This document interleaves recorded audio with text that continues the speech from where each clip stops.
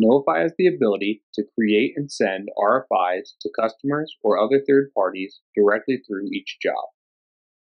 Simply open up the project and select the RFIs tab at the top of the screen.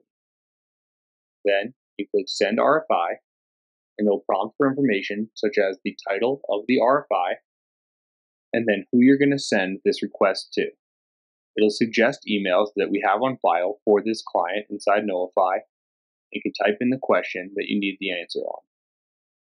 Once you've typed your question, you have the ability to upload documents either from your computer or from stored project documents to accompany your question to give more information to the answering party.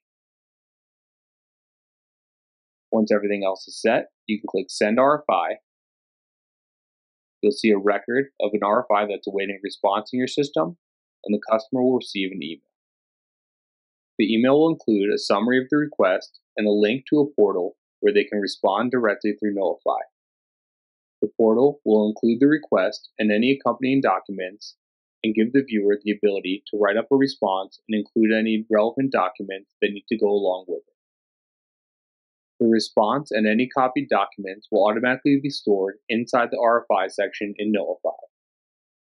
When submitting this, it'll ask for a name and company name to serve as a signature on this response. Knowify will also send confirmation to the responder and the person who put in the initial request and include a portal where all the information about this RFI can be reviewed. And back in the job in Knowify, the RFI is switched to approved, and you can see the question, response, and all associated documents around this RFI.